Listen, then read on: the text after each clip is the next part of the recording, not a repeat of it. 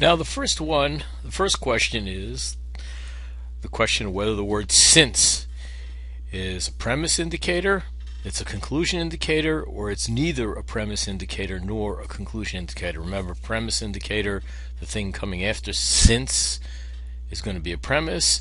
Since, if the thing coming after since is going to be usually a conclusion, it's a conclusion indicator. And if neither the case. Well, this one should have been pretty easy.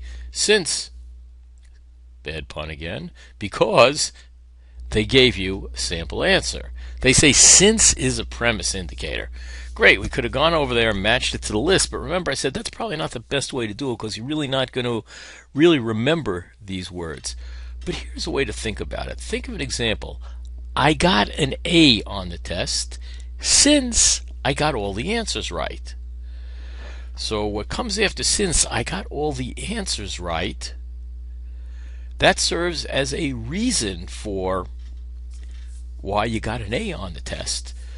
So since, what comes after since is a premise, the thing that's a reason that's going to support the conclusion.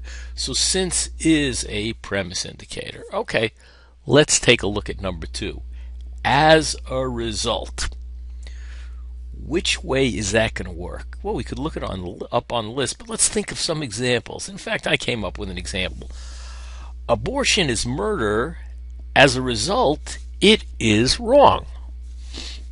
So what comes after as a result, that expression, is it is wrong. And it also tells you in English as a result means, the consequence, what happens or what's true because the first thing that we just said is true.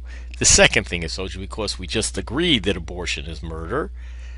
As a result, therefore, it's wrong. So that's it. As a result is a conclusion indicator.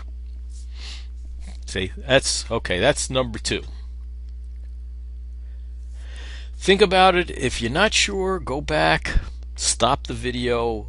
You got it wrong. Think about it, but compare these with the answers. And by the way, I should have mentioned it earlier. Don't look at this before you've done the exercises. It defeats the whole purpose of what you're trying to do. That is, learn a little bit about identifying premises and conclusions and how you'll do that.